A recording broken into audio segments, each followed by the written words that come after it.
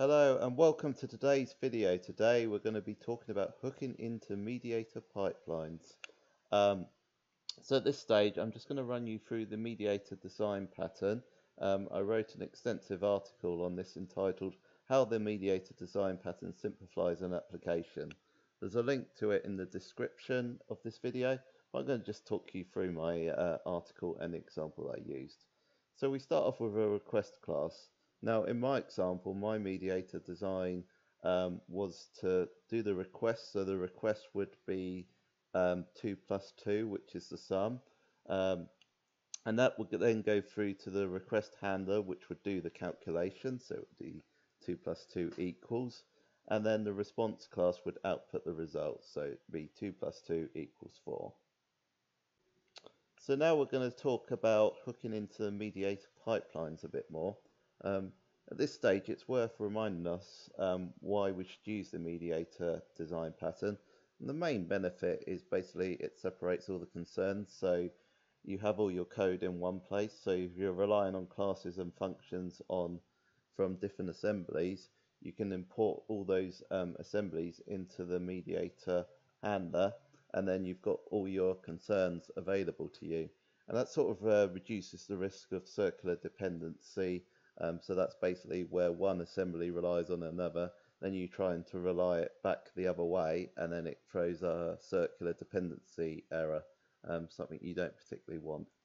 So in this example here, we've got the normal request class, so we've initialized that, but then we've hooked into the pipeline here. So once we've initialized that request class, we can create a RequestPreProcessor pipeline that will run just before the handler gets run. The handler then returns a response, and then once we've got a response, we can then run a RequestPostProcessor pipeline. So now I'm going to talk you through a simple .NET Core MVC example on Mediator. So basically, we're in our startup file at the moment, and first thing we need to do is to configure the services. So as you can see here, what I've highlighted is we've got a request handler which relies on the request and the response. Just to tell you that I'm using the Mediator package Mediator without the O on the end, and that's by Jimmy Bogard. You can find it in NuGet.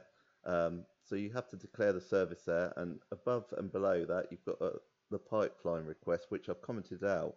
And the reason why I've commented it out is because the pipeline requests actually appear in the same assembly. I'm not too sure when you might need to include them. It might be when you need them in when you use the pipeline in different assemblies. I'm not too sure on that one, but that'll be a video for another day. So let's see what happens after that. Cool, so now we're into our home controller. We're into our action of index. We're going to create a new instance of add request and pass in two parameters, 2 and 2. So in there, we're going to store them as properties inside the add request. So we got the number 1 is 2, the number 2 is 2, and we're going to store them as properties inside the add request. Back to our action now, and we're basically going to send our request to Mediator. It basically knows from the service collection which handler to use, which is the whole point of declaring it at the start. So we sent it to Mediator, and the first thing it does is it hooks into the pipeline, into the preprocessor. So in there, we've already got an instance of our request that we've just made. So we've got 2 and 2 in there. We've also got a function in the request called writeSum as text. So that's what we're going to run.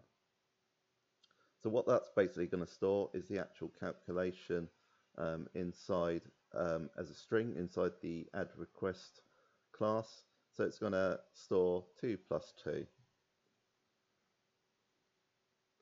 Now we're into the request handler. This is where the actual calculation takes place. So we've once again got a reference to our request.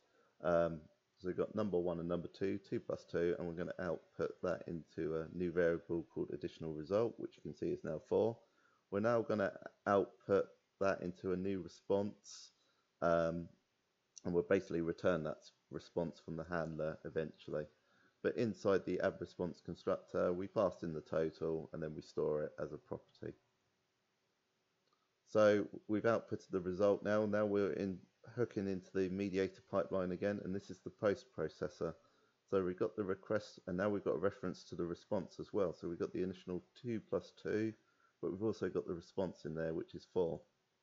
So what we're going to do now is we're going to call this function in request, add total to sum, and we're going to pass in the total. What that does is it basically appends the answer to our string. So now the sum of text string reads 2 plus 2 equals 4. Now we're back to our action, and basically we're going to use the response that we've just got from Mediator, and we're going to output it to the view. So basically we're going to output the result is 4. And as you can see there, that's exactly what's happened. It's outputted that the result is 4. Hope you enjoyed this video. Until next time, it's goodbye.